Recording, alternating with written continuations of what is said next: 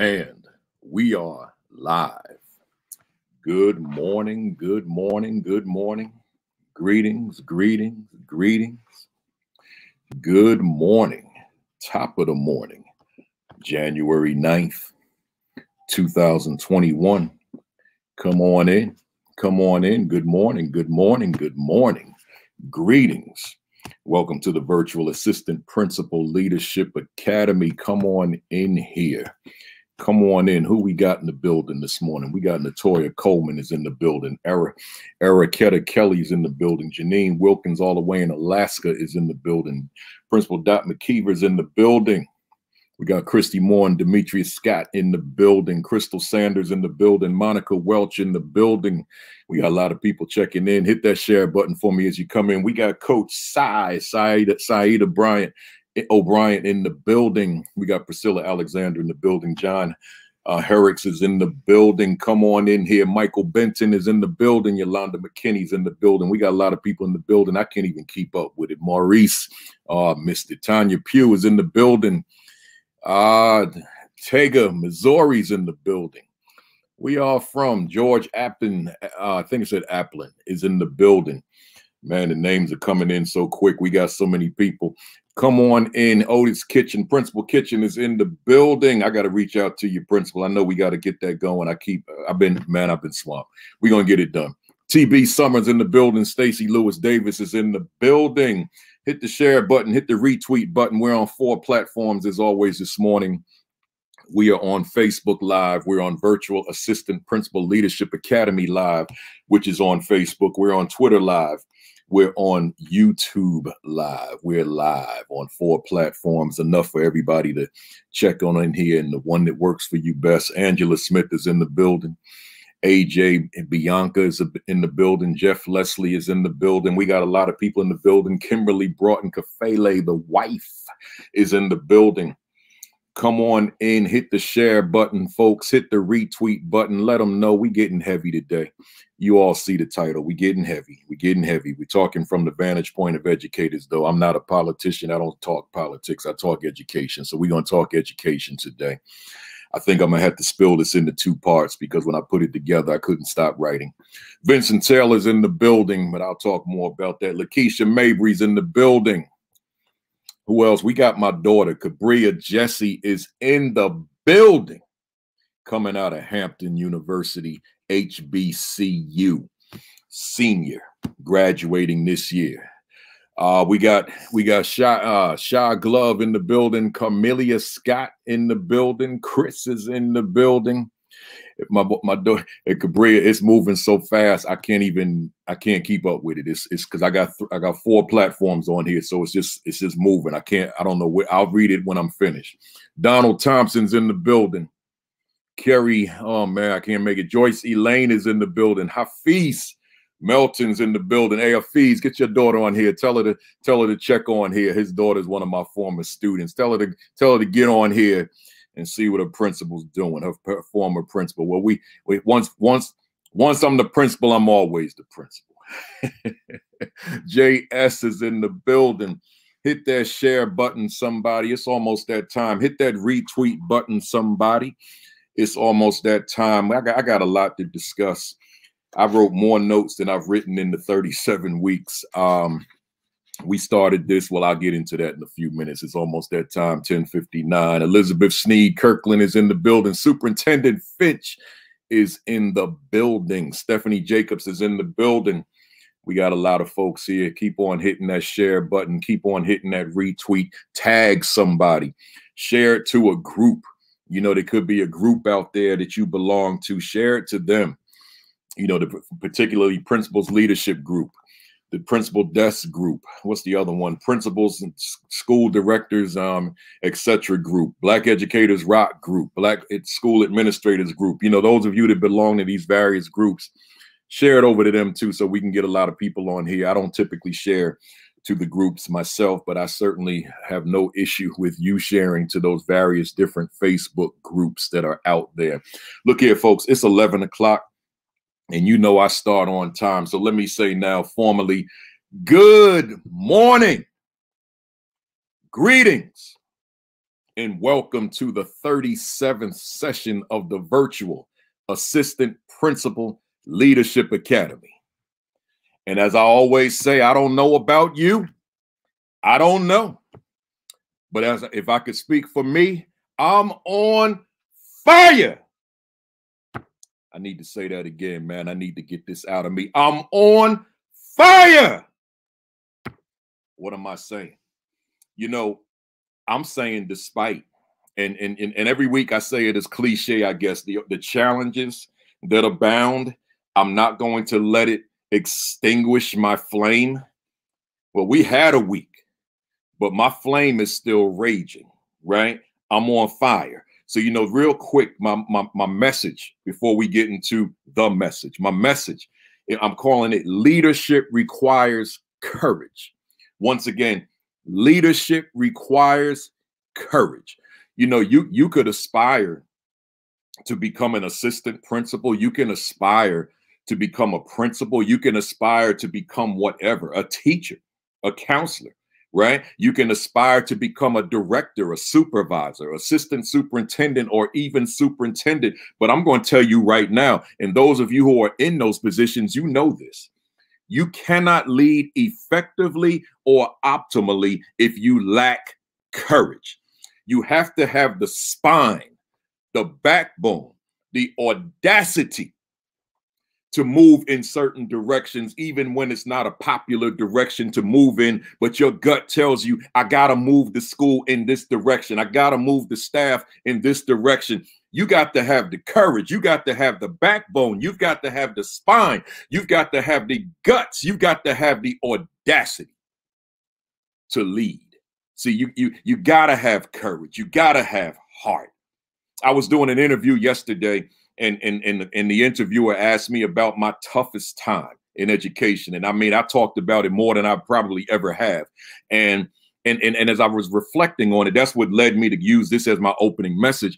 I said, the only reason I got through it was because of my courage, right? I wasn't willing to back down. I wasn't willing to cave in. I wasn't willing to throw up the white towel. I wasn't willing to say, I give up, I quit. I said, I'm forging ahead, and came out on the other side stronger than ever. We'll tell that story at some point, but not today. So you gotta have courage. Leadership requires courage. My word of the week is version. version. Version. What am I saying? I'm saying as a leader, despite whatever challenges, obstacles, pressures, demands that you are confronted with and confronted by, you've got to bring the best version of yourself. Every time you step outside of your home, you got to bring the best version of you. You can't bring that second-rate version, that average version, that below average version. You got to bring the best you because your students require it. You got to bring the best you because your staff require it. The parents require it. The community requires it. So version, think about like you look at a book. Books have different versions. You got the first edition, the second edition, the third edition. You know, book is hot, so they keep revising it. So it's got these versions, right? Well, I'm saying to you, the version that may have started on the first day can't be the same version of you, say in month 5, month 6, year 2, year 3. It's got to improve. So you got to make sure that the version of yourself is getting better and better, but not by the month per se, but by the day. I could even say by the minute. You are constantly striving to evolve into the best version of yourself as you are moving forward. So I'm going to use that word version to segue into my topic today, which is school leadership in times of social unrest, uprisings, rebellions, and riots. Folks got to bring the best version of themselves. That's what we got to do. So here's what I want you to do, somebody. Hit that share button. Hit that retweet button. Let them know it's week 37. We got things to talk about. We really got things to talk about today. But, you know, before I jump into it, I still got to do this. This is an Assistant Principal Leadership Academy. right? We do it virtually and we do it for free. It's an assistant principal leadership academy. So I would be remiss to talk about anything if I don't remind you that I want you to have this book as your companion. Now is today's topic in this book? No, it's not in this book. It's in the forthcoming book that comes out in May, the Equity and Social Justice Education 50. It'd be all in there, right? But I also want you to get the Aspiring Principal 50. So the Assistant Principal 50, the Aspiring Principal 50, you can get them both at Amazon, Barnes & Noble, principalkafele.com, wherever you get your books. They're there, right? And I thank all of you for making this one a quick bestseller.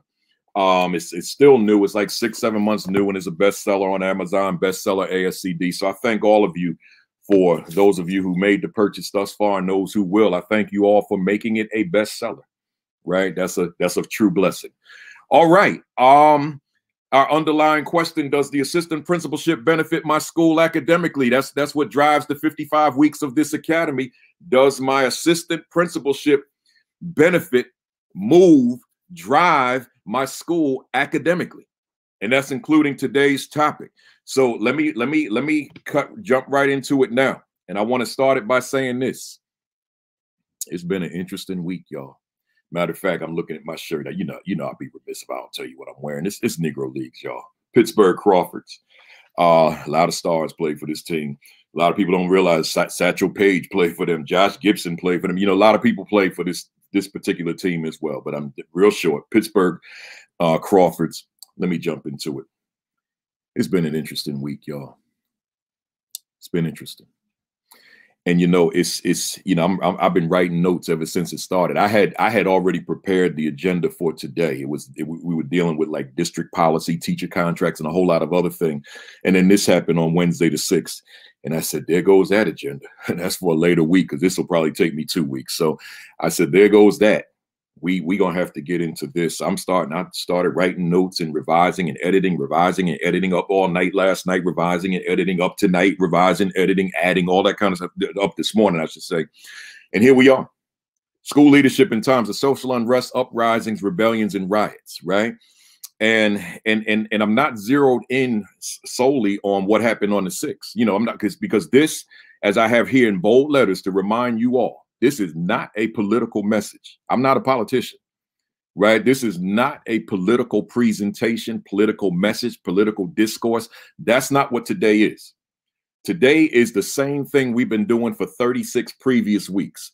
Today is solely about us as leaders in the wake of whatever social unrest is out there, in the wake of whatever rebellions, rioting, insurrection, whatever it is.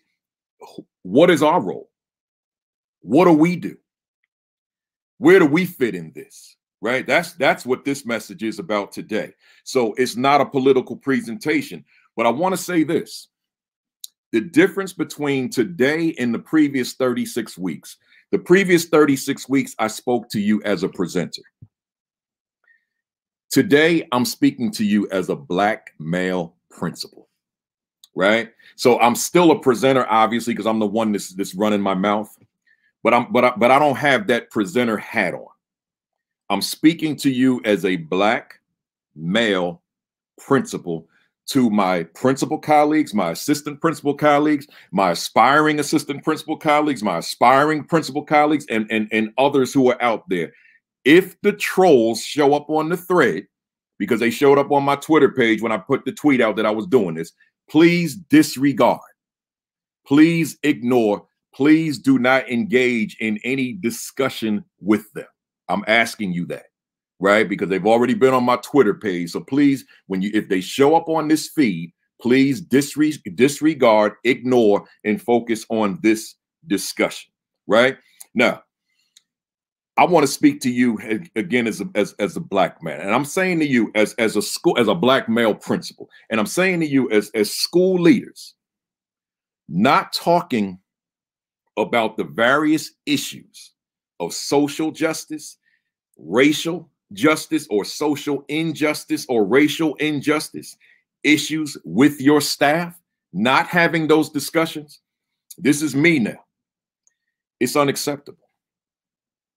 It's not okay, right? Let me repeat that again. Not engaging in those issues with your staff of social justice, social injustice, right? Racial justice, racial injustice, not engaging your staff in those conversations is unacceptable. It is not okay. And let me tell you why. Because a lot of times it's easy for us to look at the outside world, and I'm pointing that way because there's my front window to my home, right? So it's easy to look at the world outside and to look at the world inside. I see my guy, Dr. Marcus Jackson, in the building. So I don't usually shout out right now, but when I see him, I got to, right? So it's easy to see the outside world and then the inside, the classroom, and treat them as these two separate entities. It happens. So we'll say, here's the way to speak the language will sound. We're in the classroom getting the youngsters ready for the real world. That's what we'll say. We're getting the youngsters ready. We're preparing them for the real world. And see, me instinctively going back to my first day as a teacher in 1988, that never made sense to me. I said, no, I'm not getting them ready for the real world, because if that out there, when they get older, is the real world, then what is this right here? The fake world? The pretend world? The play world? See, in my mind, and this is going back to 88 all the way to 2021, in my mind, the world out there and the world in the classroom are one in the same, as Booker T. Washington said, one as the fist, not separate as the fingers. So this world here, the classroom, is just the microcosm of the world out there. But it's not me getting ready for this fantasy, fictitious place that they will wind up in one day. Because when they come in from school in the morning, they're coming in from their world. And their world, in terms of a class of, say, 25, their world may be very different from one another. So you've got worlds coming into a classroom. So if that's the case, if I'm even a modicum of a degree correct, then I'm saying to you as a staff, as a leader, as a school leader, to ignore or to be afraid to have the conversation about social justice, social injustice, racial injustice, and to not engage staff in those conversations because of what I just said is unacceptable. It is not okay. Because those social injustices, those racial injustices, they impact your children directly. They impact your students directly. It is not okay. But secondly, as a staff of educators, now I'm talking about everybody, not just the leadership, as a staff of educators, not talking about these various issues. So I'm talking educator to child. As a staff, as teachers, to not engage the children in the discussions, to not be honest with them, to not have the courage to engage them in these conversations is not acceptable. It is not okay. For the same reason I said as the other, because the world and the classroom are one. They're one. You and I can't pretend that what's happening out there is not happening. Or you and I can't have the mindset that it has no place in my classroom. Why doesn't it? The classroom is about bringing out the best, bringing out of the youngster. You think about the word educate in the Latin translation, educe. We're talking about the Greek translation. We're talking about bring out. So in terms of bringing out of a youngster, we're talking about the world, not just some compartmentalized content area classes, right? Or courses. So that's not okay.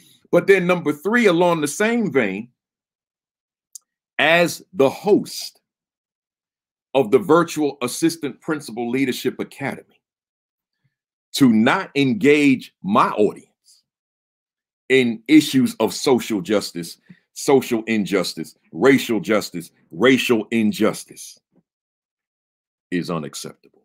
That's me now owning that. It's unacceptable. It is not okay. See, I have to, right? Because I'm talking assistant principal leadership. I took it upon myself to launch a virtual assistant principal leadership academy and said, assistant principals all over America, all over the world, tune in either live or during the week on the video. And then I'm afraid of tough issues. Then I'm not authentic. In fact, I'm a fraud. See, I got to take on the tough issues. And you know, I've done that over the 37 weeks with various different things that go on in the world. So here we are. Let me tell you something, folks. We getting ready to get heavy. Strap up your seatbelts, man. We getting heavy, right? I hope that everybody that's on here this morning that decided to come on here, I hope you can tolerate this conversation because it's a necessary conversation, right? Here, I'm saying, as a leader, and I'm gonna keep it educational. I'm not going to step into the political world. We're going to keep this thing educational, right? So toward talking about social justice, the goal, and I'm talking about you talking to your staff in particular right now, the goal has to be empathy and understanding, right? Because you got this broad spectrum on any given staff anywhere. Of here, so on the one hand, whatever their thoughts, their thinking is, their values, their beliefs, right, their views, their perspective, that's what it is right here. But then on the other hand, you got the opposite, the complete opposite, and then you've got everybody in between. You can't necessarily just go in there, bam, with your values, with your ideas, with your thoughts, with your position, right? Because you're going to lose the staff. Remember, I said we're talking education, because at the end of the day, you guys have to be a solid team. You can't be fragmented. You all over the place. You can't, because now you can't move together as one. So now that's where we talked about in previous weeks, those people skills. No, learning your staff, getting to know your staff so that you know how to approach the various stakeholders within your staff. Because the ultimate goal is empathy.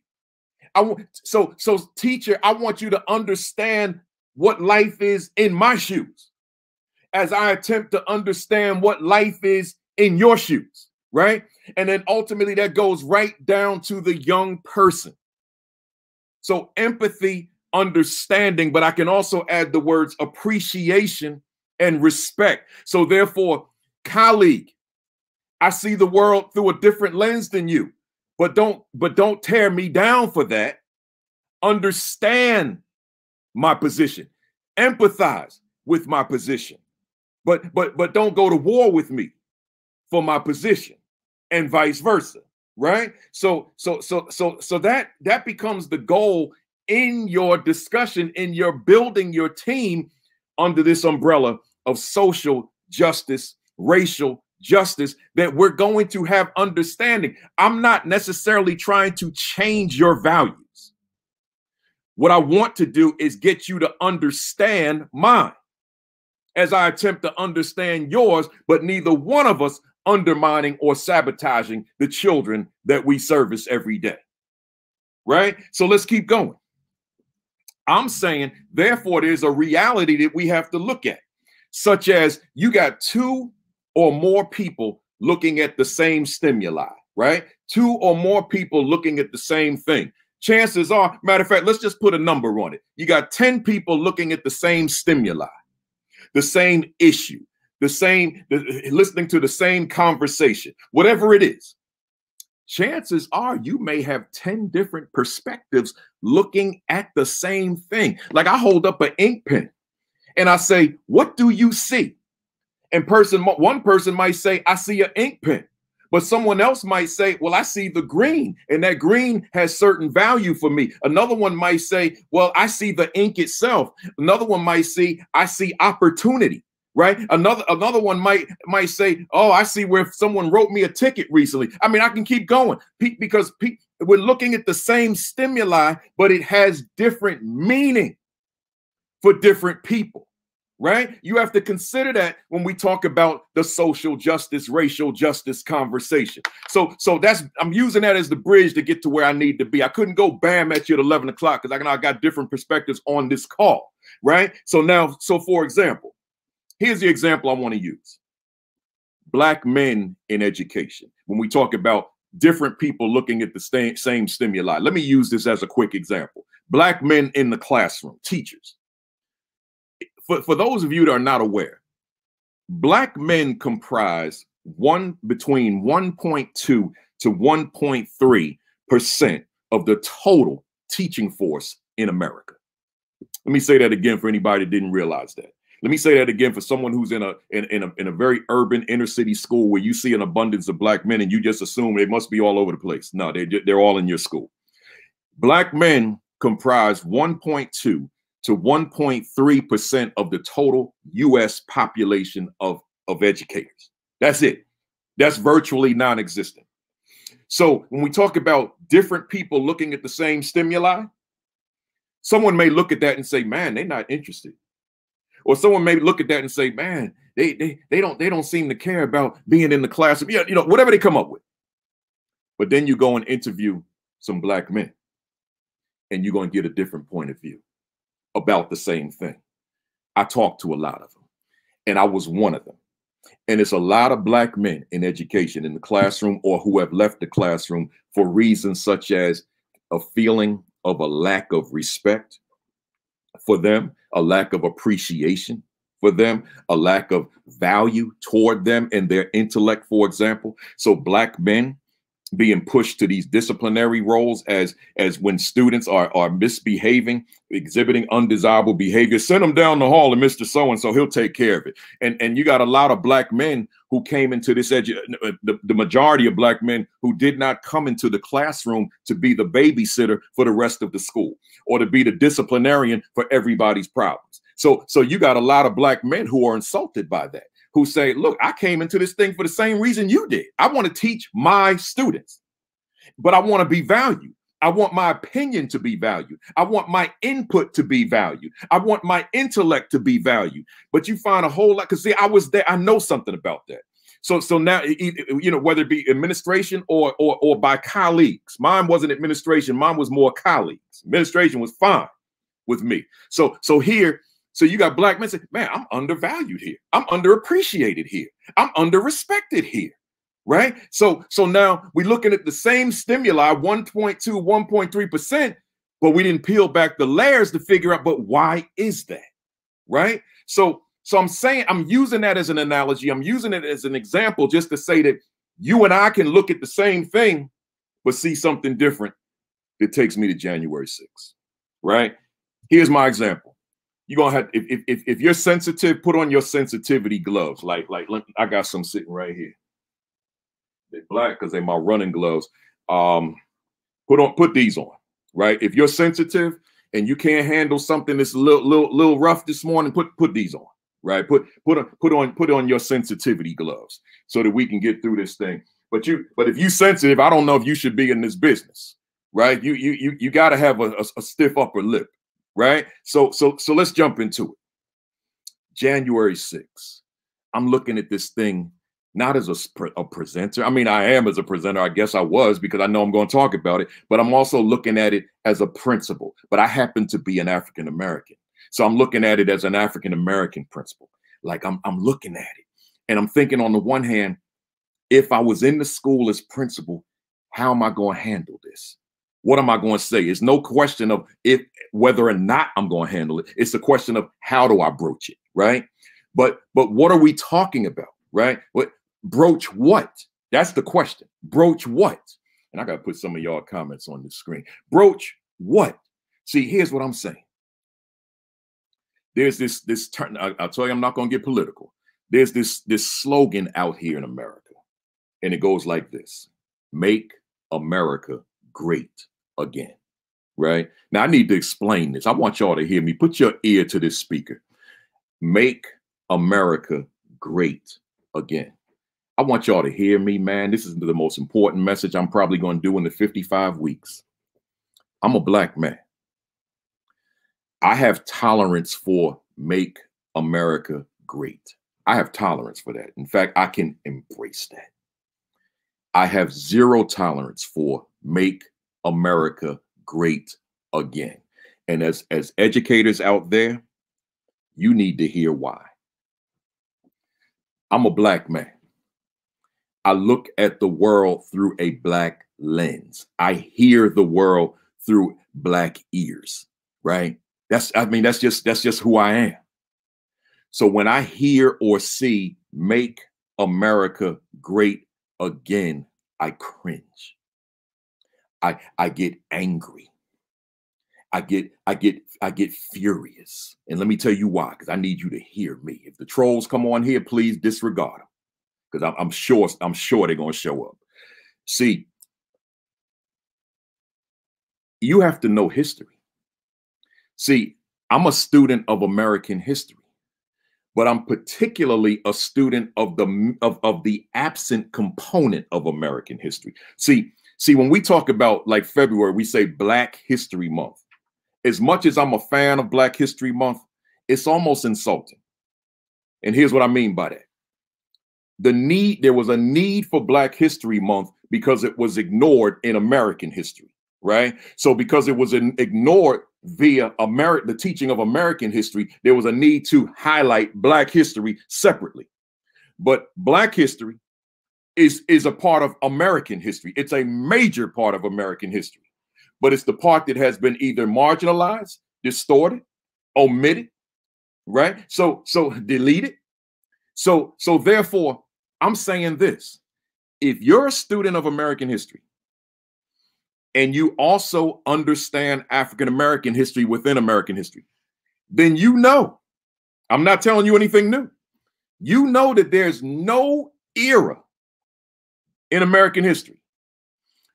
There's no year in American history that we can go to and identify and say that this was a good era, this was a good year for Black people. It does not exist. Hear me again. I'm going to say it again.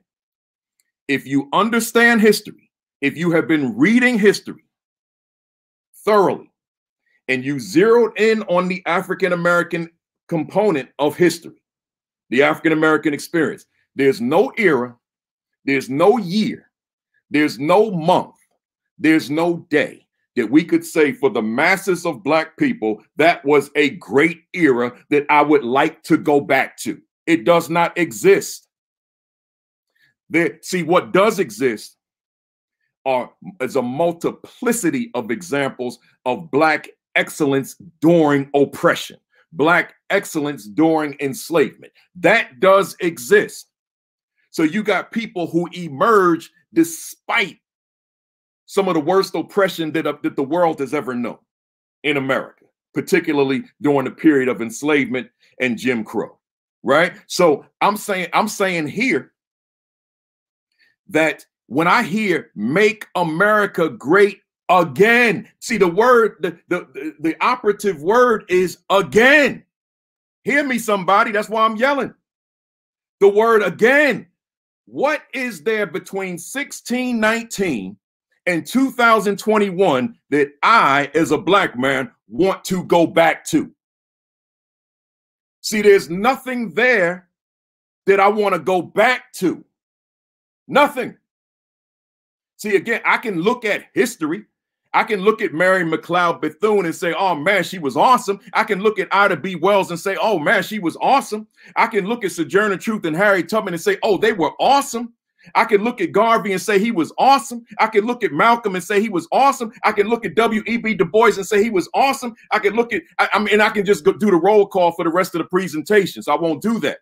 And I can say they were awesome, but I cannot say, so therefore that was a magnificent period for the masses of Black people. I can't do it. And if you can find that person who can, send them my way. I'm at principalkafele@gmail.com, right? So I'm saying to you, it doesn't exist.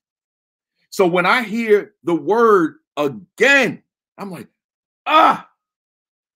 you're talking about some dark periods as it relates to Black people, right? So now let's get into it. I ain't even get deep yet. So now I'm saying that in that vein, these were the Make America Great Again folks that were there. I saw more of them flags that had the president's name than I saw American flags, right? So I saw more red hats than I've ever seen in my life. So now I'm watching it as an educator. I'm watching it as a Black male educator, Black male principal. That's how I saw it. And I'm not going to apologize for that because that's my reality. So when I saw it, and I'm watching how the cameras are panning the crowd and as they're moving closer to the Capitol. And then I see them sitting along the Capitol. I'm like, man, they sitting on the building. What's getting ready to happen? And then next thing you know, they invaded. And it became, as the word is being used by a lot of people, insurrection. But here's the thing, I'm not getting political. This is not a political message. We're talking education. I'm saying to you, when I watched that, here's what my mind said. As a student of history and knowing history the way I know it, I've seen this energy many times. Let me tell y'all something. Hear me, somebody. Hear me. Hear me. I'm saying this. Remember when I told you several months ago in May, when George Floyd lost his life, when George Floyd was murdered by a Minneapolis police officer over a period of 8 minutes and 46 seconds. Remember when we had that conversation one week? We spent the whole session on that. But do you remember I told you that there should not be a Black person in America that is surprised by what happened? We are outraged by it. We are alarmed by it. We are angry by it, but we are not surprised by it because there's too much history. The only difference is it was videotaped by a cell phone video. So we saw a man die on video, right? That was the difference. So we watched a man die by someone who took the oath to protect and serve. We watched that. Some of us all practically watched it live, particularly people who were there, watched it live. So I said, Black folks weren't surprised. I like to meet a Black person that was surprised. We were outraged, but we weren't surprised. But the beauty is others beyond the Black community were equally as outraged and surprised, right? So now let me bring that back to the Capitol. I'm watching this mob, man. They stormed. They went right through the police. Some of them got permission from the police. We saw it. That's not my theory. It's on camera. They just went in there breaking glass, tearing up property, taking documents, throwing documents around, urinating, defecating, all that stuff, right? I'm sitting there watching it. I want y'all to hear me. Don't somebody leave here. I can't tolerate Kafele today. No, you stay right here, right? I'm saying to you, as I'm watching this, I said, I've seen this energy before. I've seen it for centuries. I didn't witness it. I read about it. I watched movies. Several years ago, my wife and I, we went to see the movie Rosewood. I'm getting ready to talk about this too. I ain't even where I need to be yet. We went to see the movie Rosewood. It was about a white mob. Just tore up Rosewood, Florida. Just tore it up, burned it down. My wife and I, we've never experienced this prior to, and we've never experienced this after. We sat in that movie and we cried for 2 hours. 2 hours. Non-stop. We did not stop crying in that theater. I told my wife, I don't want to see this movie ever again. I just can't look at it anymore. And I have this temptation to look at it, but I can't. Right. So we sat there and we got to see the visual of what we had read over the years of mob violence toward black people. Right now, I know the Capitol wasn't toward black people, but I'm gonna still show you the racial component. Right. So now, just going through the city, just killing folks. Right. That's what the movie was about. 1923.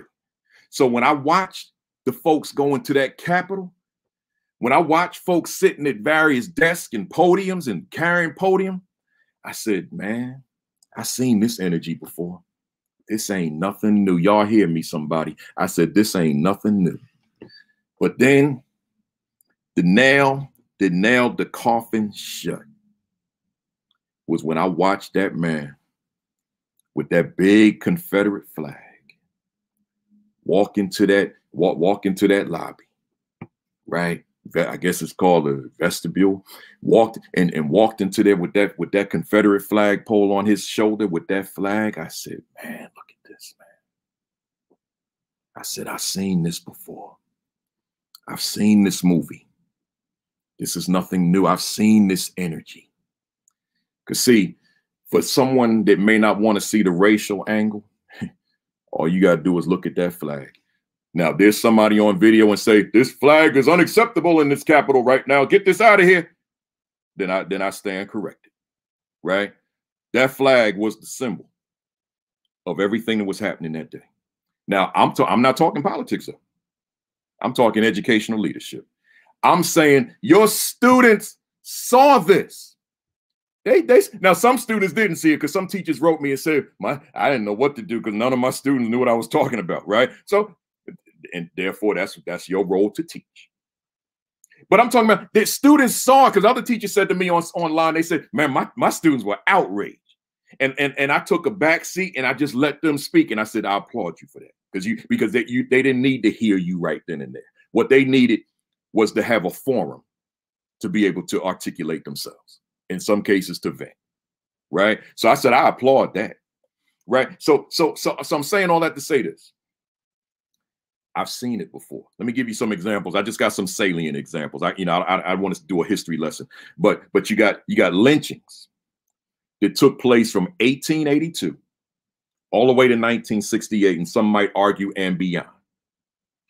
Over 4,700 lynchings in America between 1882 and 1968. And some of those lynchings were attended by upwards of 10,000 people. I want you to think about a professional basketball game, or maybe a college basketball game with an arena that holds about 10,000 people, advertisements, postcards, which I have several on my computer, postcards to advertise what was about to occur, and then postcards to promote what happened. So pictures of the person, male or woman, hanging from a noose, right? So when I saw the noose on the Capitol grounds on Wednesday, I know y'all tuned in to hear something else, but this is where I'm at this week. Because again, I'm talking to you, I'm still talking assistant principal leadership or leadership in general. When I saw, you and I, we see images of nooses all the time. But here's what I've never seen. These eyes have never seen this before. That wooden frame. I've never seen that. I just see nooses. But when I saw that wooden frame and then the noose hanging down in front of the Capitol, and I saw them red hats that said, I'm not even going to say that little word they made up out. I'm going to say it. I'm going to spell it out. Make America great again. With the Confederate flag, with the noose. How you want me to feel? See, I'm a black man, and I'm not going to just look at that as some fictional movie on television. That was real. So now, as a leader, I have to have the spine to engage my staff in that conversation, because they have to understand that as well. I'm not trying to change them. I just didn't want them to be empathetic toward the leader in terms of his perspective as it relates to the children that we service every day, because that's who it's about at the end of the day. So again, I'm not just talking about storming the Capitol. That's bad in and of itself. But I'm talking about the imagery of a Confederate flag, the imagery of a noose with the frame to hold the noose up. That means, I mean, let's look at what that means. That means that the structure to lynch somebody was in place. If somebody decided that this is what I want to do today on January 6, 2021 in front of the Capitol, they had the structure, not just someone walking around with a noose that wants to draw attention. I have a noose. No, they had the structure in place to take somebody and hang them in front of that Capitol. See, I'm looking at that.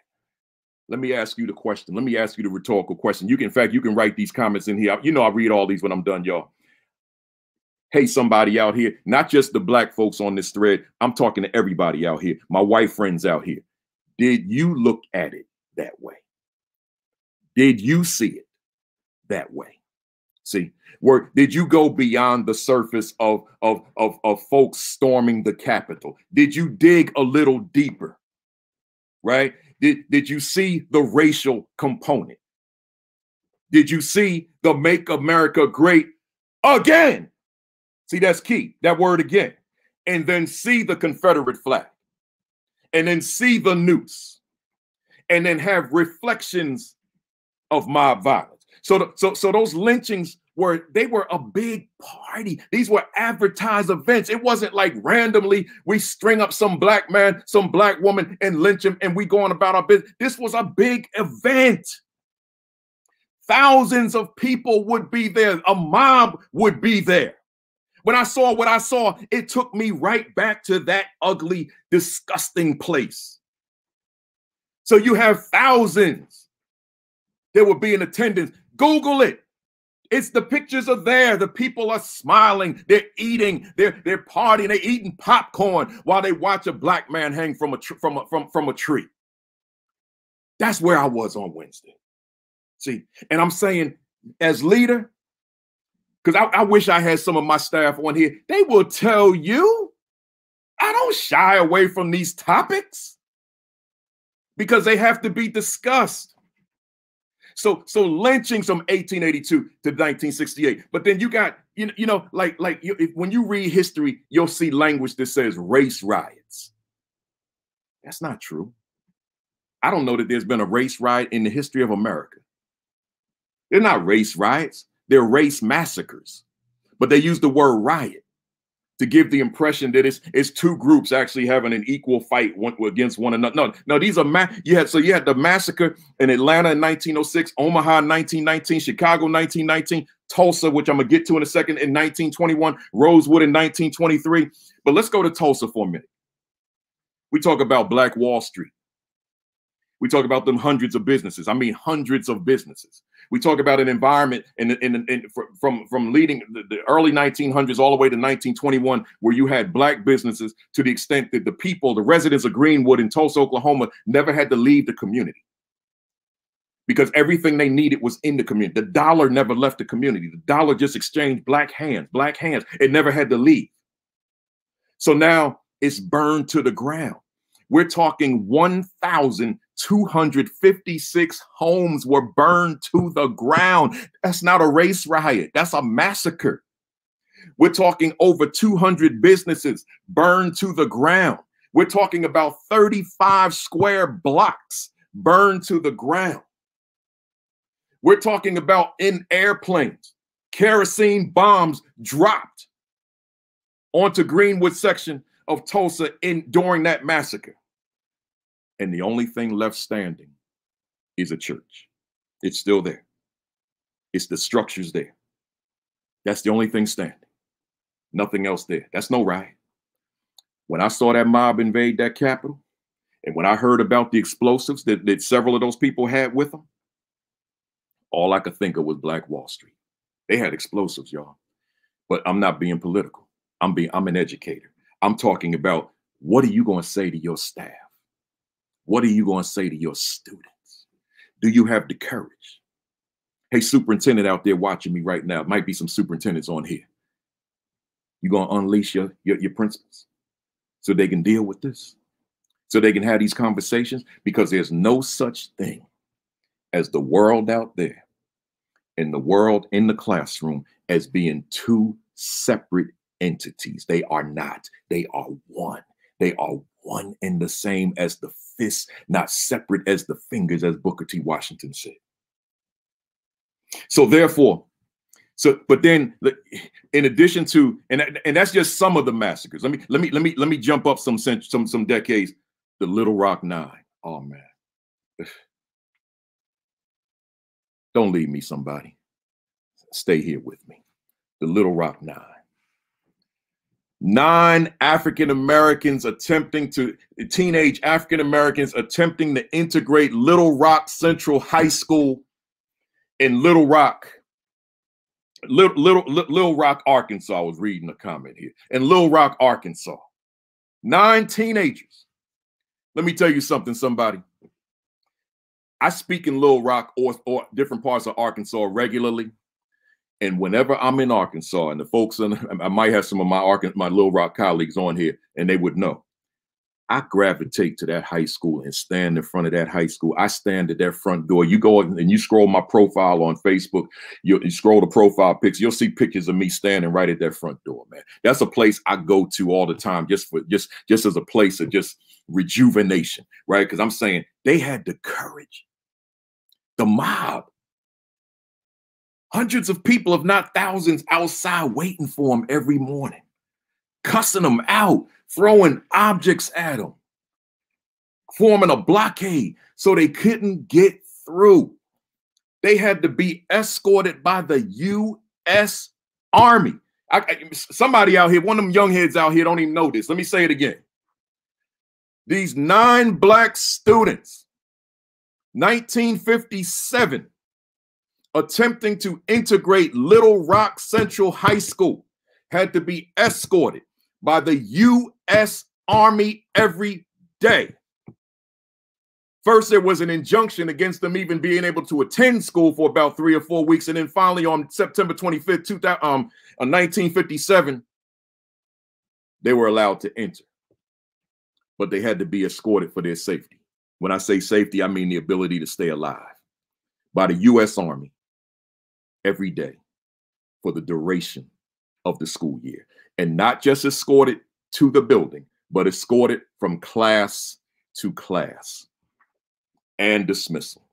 Hey, somebody, when I watched January 6th on Wednesday, I went back to the Little Rock Nine. The sit-in movements, 1960, starting with the Greensboro 4 at Woolworths in downtown Greensboro. I went right back to them when I watched January 6th. The Freedom Ride starting in 1961 and the beating down and the bombings of those interstate buses at those bus terminals. I went right back to them Freedom Riders when I watched that mob violence on January 6th. Selma, Alabama. I'm sorry, I skipped one. Birmingham, 1963. When I watched that, it took me right back to Birmingham. Selma, March 7, 1965. When I watched that, it took me right back to Selma. Cicero, Illinois, in Chicagoland, suburb of Chicago, when Dr. King was there, after a young black teenager was murdered in Cicero. It took me right back there. Dr. King was hit with a brick. It took me right back there. His birthday's coming up on the 15th, by the way. So all these reflections, and then obviously the treatment by the mob at the Capitol by the police, right? So I'm saying all that to say this. That has to be discussed, y'all. You and I can't be afraid of that. You and I can't run away from that. So the discussion, let's look at it. I got some notes here. What time is it? Okay, we got a little time. So I'm gonna do a part 2 next week. But right now, unless somebody puts on here, they said no, just stay on and do the whole thing. Listen, Kim Wilson Daniels out there taking notes. So I got question number 1, Kim. She's on Twitter at Kim Wilson Daniel, and she's on Facebook at Kimberly Wilson Daniel, and she'll have the notes, and you'll be able to look at those notes. But here's my first question. As a school leader, What is my role in relationship to my role in relationship to my students and staff in discussions on social justice, social unrest, uprisings, rebellions, and riots? What is my role? That's the question right there. And here, I'm going to start it off with my definition of, well, what is social justice education? I've shared this months ago, but it was time to revisit it. My definition of social justice education, and I'm sorry I don't have this on screen written text for you, but as I've said to folks that have been with me the whole week, they know that I can't do elaborate presentations on Facebook Live because people pay me to do presentations. And if I'm doing the same thing they pay me for on a Saturday morning on Facebook and Twitter Live and YouTube Live, then they're going to call me and say, yo, you need to send me a refund. So I can't give that to you. I got to do it this way. So social justice education is the ongoing student-centered exploration, examination, and assessment of the world upon which your students exist through their own lens. That's key. Let me read that to you again. That's only portion of the definition. Social justice education is the ongoing student-centered exploration, examination, and assessment of the world upon which your students exist through their own lens. So before I go any further, I'm saying that I want to have a discussion with students in terms of what they saw, because whatever it is they saw is a part of their world. Now, I am mindful of the fact that there are students in schools who are the children of the ones we saw on television. I get that. I'm not ignorant of that. I know that those students exist too. And that's why there's got to be some norms of engagement when you talk to your students. There is no free for all. See, that's you in terms of the culture of your classroom, leader, the culture of your school, in terms of always having norms of engagement, because we're not going after one another. We're not doing that. Right. So there are norms of engagement in terms of how we go about, how we broach these discussions, because we know that we've got various different perspectives that are there. Right. So with that said, social justice education, again, is the ongoing student-centered exploration. So we're exploring, examination. So we're going deep, and assessment. So we're evaluating the world upon which your students exist through their own lens. It's an interdisciplinary critical analysis of the world around them with respect to their relationship with it and how they fit in it via their own self-expression relative to issues of social justice, social injustice, and overall systemic, institutional, and individual racism, whether it be implicit or explicit. Now that was a lot, man. I got to read that second part to you again, because that was a lot. It's an interdisciplinary critical analysis of the world around them. Meaning social justice education is not confined to the history teacher. It's not confined to the language arts teacher. Social justice education has a significant place in a math lesson, in a science lesson, social studies, language arts, PE, health in particular, right? CTE, home economics, if that was still around. We know it's not, but if it was, right? I mean, you name it, any course imaginable in a school, social justice education has a home, has a place, right? That's the point that I'm making. So it's an interdisciplinary critical analysis of the world around them with respect to their relationship with it and how they fit in it via their own self-expression.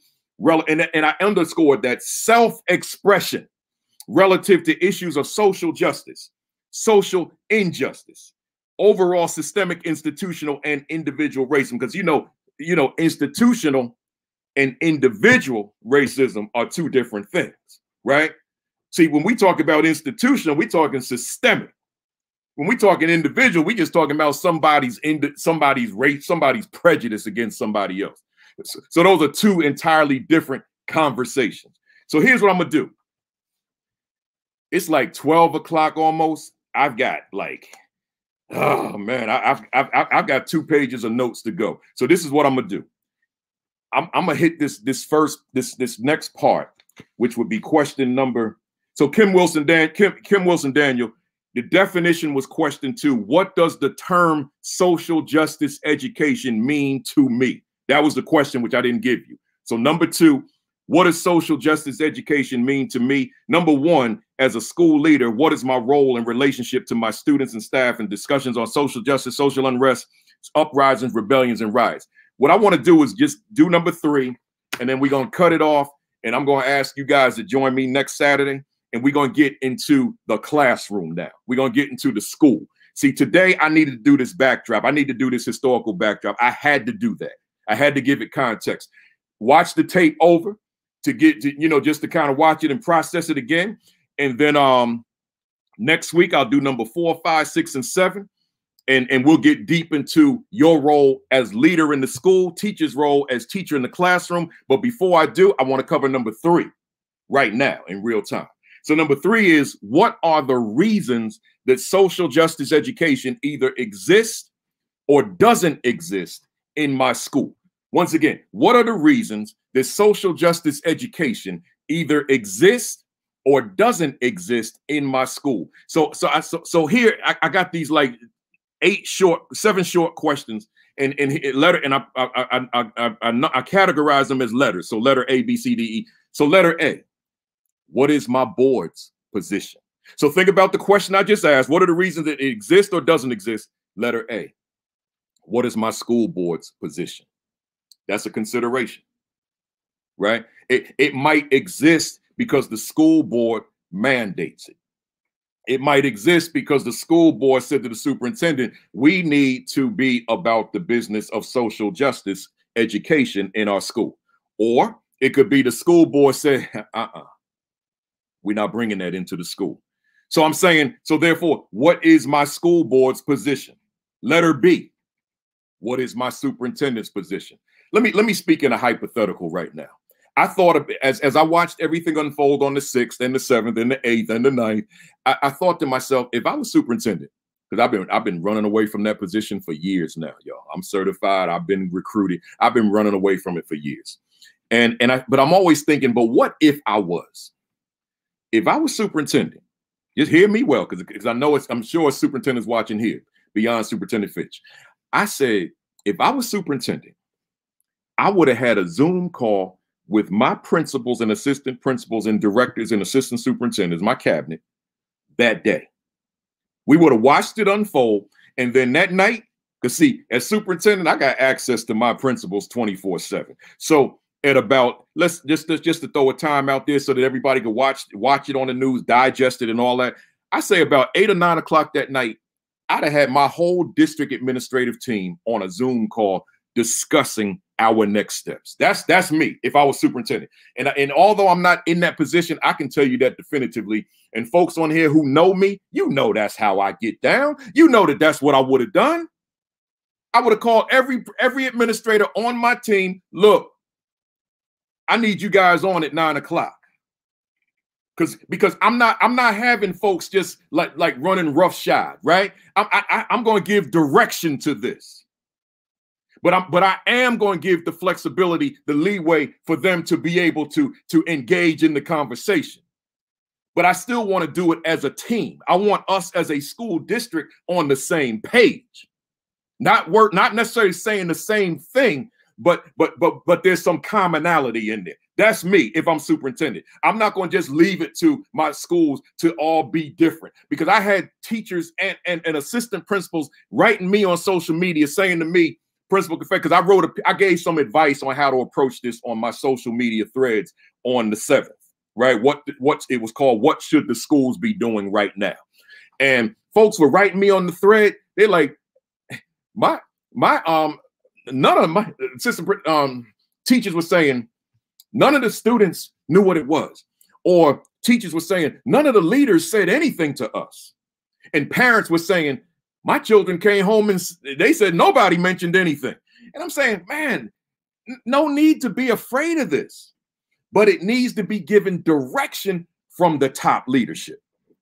So if I'm board members, because it could be board members on here. If I'm bored, if I'm the board, I'm calling the superintendent. And then then that superintendent, I'm calling my foot soldiers, meaning my building leadership and my central office leadership. And then my principals, then I'm expecting them to reach out to the teachers. So that might be a late night email.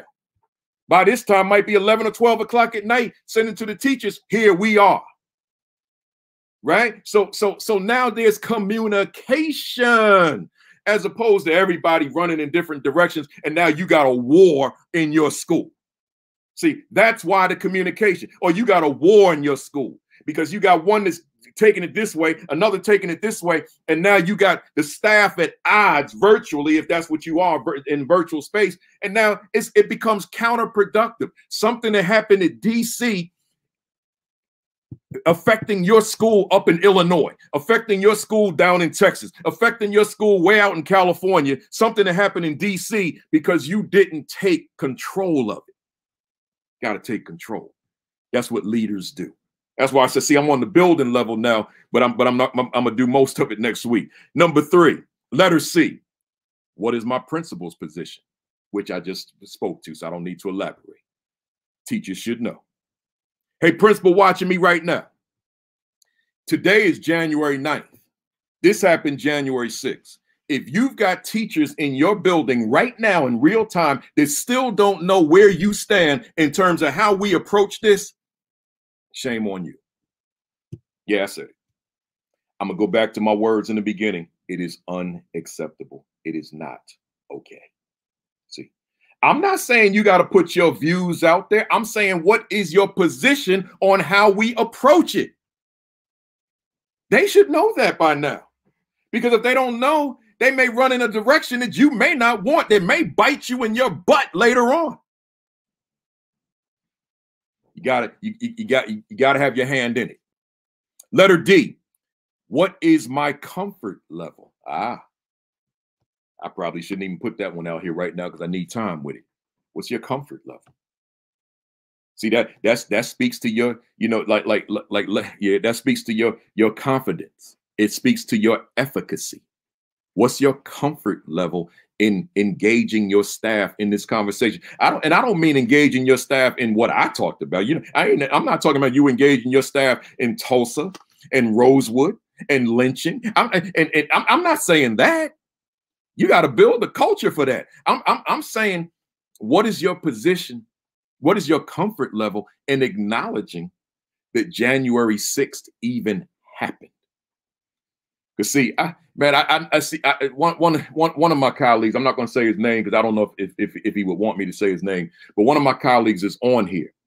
And at the time that we met, he was on my staff as a teacher. Now he's a principal. He knows we're going to have this conversation, man. We're going to have it with the students. We're going to go to the auditorium and we're going to have a school-wide conversation. We're going to have it with staff. This is what we're going to do. But I had a comfort in doing that because I didn't get into this business to be afraid. Let me say that again. I did not get into this business of leadership to be afraid. I do not admire the various leaders in history and contemporarily who have done mighty things in their journey. I don't admire them to be afraid to replicate them. See, I'm just not built that way. I'm not going to be afraid. I'm not going to be intimidated, especially when doing what I need to do is the right thing by children. See, if it's the right thing by children, I'm going to do it. I'm going to be strategic. You know, we talk about that all the time in this academy. I'm going to be strategic. I'm not going to be a rebel, right? I'm going to be strategic in what I do, but it's going to get done. So what's your comfort level? Letter E, what is my competence level? Ooh. What is my competence level? I appreciate you guys writing all these comments, by the way. And you know, I read them when I'm done. I read them all. Last week we had 1,000, literally. I read all 1,000, and that was just on Facebook. Then on the virtual side, Virtual AP Leadership Academy, had another 300. Then on the Twitter side, we had a whole whole lot of them. I was gonna say, like we said when we were kids, we had a whole mess of them, right? And then on the YouTube side, it was an abundance of them as well. So I read them all. That's how I spend my Saturday, reading all these comments. They said, man, this guy don't have no life. Yeah, that's what I do. Right. So again, what is my competence level? In other words, what do you know? Like, what are you reading? See, you like the things I expressed this morning. I only know it because I read it and went to lectures and surrounded myself with people who can teach me. That's how I know. So I'm saying to you, I'm asking you the question, and maybe we'll do a session on this at another time. What are you reading? What are you reading? Are you reading the right stuff? Are you reading the stuff that's consistent with you being the best version of yourself with your students as it relates to these complicated issues? What are you reading? This library alone, you can't even see it all. There's a lot there. It's a lot there for you. I got the book list. Go to my principalkafele.com with a plural, rights. principalkafele.com. Scroll way down and you'll see my book list for teachers that teach Black children. It's there. Then go on Amazon and get some of them books. I break it down by category. Let me finish up. So what is my competence? Well, you got to read, but you got to also interact with people who can give you, inform you. So, and let me say this to you. If you've got some teacher on your staff, which I know you do, who may happen to be African-American, and this person's knowledgeable on these issues, don't you have that pride so high that you can't go to this person and pick this person's brain just because they're a teacher. I learn from my teachers. I ain't intimidated by my teachers because I'm not the smartest person in the room. I'm good with that. See, it's only the one that feels they have to be the smartest person in the room that can't learn from other people. But if you're willing to embrace the fact that you've got smarter people than you in the room, then now you go to some of these people who know certain things that you don't know and dialogue with them. One of my superintendents used to come to me all the time. He happened to be white. He was from the suburbs, and he was an urban superintendent, and he would come to me, Kafele, you know where I grew up. You know my world. I don't know this stuff. Talk to me. I respected that because he admitted what he didn't know. So we talked behind closed doors about these kinds of issues. That's how it's got to be. Let me keep going. I'm almost done. Letter F. We got F and G. Letter F. What kind of rapport/relationship do I have with my students?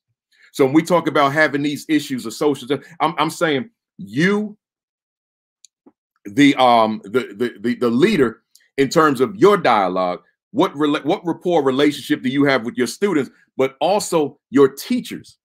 What kind of rapport relationship do they have with their students that they can have these conversations? Because conversations have to be had. But if there's no rapport, if there's no relationship, then it can blow up in your face. So not to put the cart before the horse, you got to the initial intent is building rapport, building relationship, so that now I can have any kind of conversation with students, right? And then letter G, what kind of rapport/relationship do I have with my students' parents? Oh man, I need more time on that one, but I'm not going to take it. But I'll say this: I'm not going to engage the students in these discussions until I made the parents aware that this is what I'm about. See, I'm not going to run the risk of parent coming in yelling and cursing at me because I engaged his or her child in discussions that they wouldn't want their child to have a discussion on. I'm going to let them know. I'm going to send out a letter. I'm going to reach out and let the parents know that, this is what we do. Right. And I'm going to win them over so that they understand I'm not doing your child any harm. We're growing your children, right? We're growing them. And we're allowing them to have these tough conversations. But remember how I define social justice education. I said it's student-centered. It's not about the teacher. When it's about the teacher, it's teacher-driven indoctrination. as opposed to student-centered social justice education. So we got to draw that line of demarcation to make sure that we're on point. Doesn't mean that you don't have input, but it does mean that you're not necessarily framing the conversation because it's about the student, but you do have input. They do have an opportunity to hear your views, but it's not about your views. It's about them, the students. So with that said, folks, I'm gonna do a part 2 next week, and the part 2 will focus solely on the school, the classroom. Today was focused on the backdrop. So let me give you this parting question. There's some homework for you guys to do. Parting question: what measures will I take toward further becoming an effective social justice educator? And keep them comments coming. I will be reading them all. I got nothing to do today but read. So I'm going to be reading all these comments. So keep them coming. In fact, share this one more time, retweet it one more time. Let them know Kafele was dropping some bombs today, right? Let them know. So again, what measures will I take toward further becoming an effective social justice educator? Next week, part 2 of this same discussion, but I told you how we're going to do it. Next, get this in your hands. You can go to Amazon right now. Assistant Principal 50. I'm trying to play my role. I'm not trying to be the guru, but I'm trying to play my role in helping assistant principals become the best assistant principals that they can possibly be. And then, but I know that you're not striving to stay at the assistant principalship. You want to be a principal. So I wrote this, the Aspiring Principal 50. Get that in your hands as well. Get them both. So visit principalkafele.com for additional resources, right? And then subscribe to my School Leadership Thoughts channel on YouTube. Again, School Leadership Thoughts. Subscribe to that. Like and follow my Facebook page, Virtual Assistant Principal Leadership Academy. And in the age of COVID, with these new strains out here, I tell you every week where it is. Some of you are new to me. You never seen me before in this form, but you see me now. Look, y'all, it's not getting better. Don't drink the Kool-Aid. We're in 2021, so now it's better now. No, that was just a flip of the calendar. We still in the same predicament that we've been in. So wear this, cover your mouth and nose. See, some people want to walk around like this here. Like they'll wear it like a chin strap. Like then you might as well just go get yourself a football helmet, right? And buckle up, right? That's all this is. You look like you missing your helmet.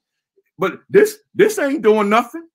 Because see, if you doing it like this, all right, fine. You protecting me, but you ain't protecting yourself.